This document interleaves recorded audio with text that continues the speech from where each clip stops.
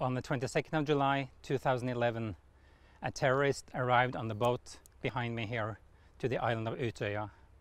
He immediately started shooting the young people who were here on a youth camp, and after it was all finished, he had killed 69 people. The young people on Utoya were of course desperate to get away. Some came to this part of the island and started swimming across, and some of them were picked up by local boats who came to rescue them. But some were also shot at because the terrorist was following them everywhere. In my book, I write extensively about what happened here on Utoya, focusing especially on the crisis communication part of the tragedy.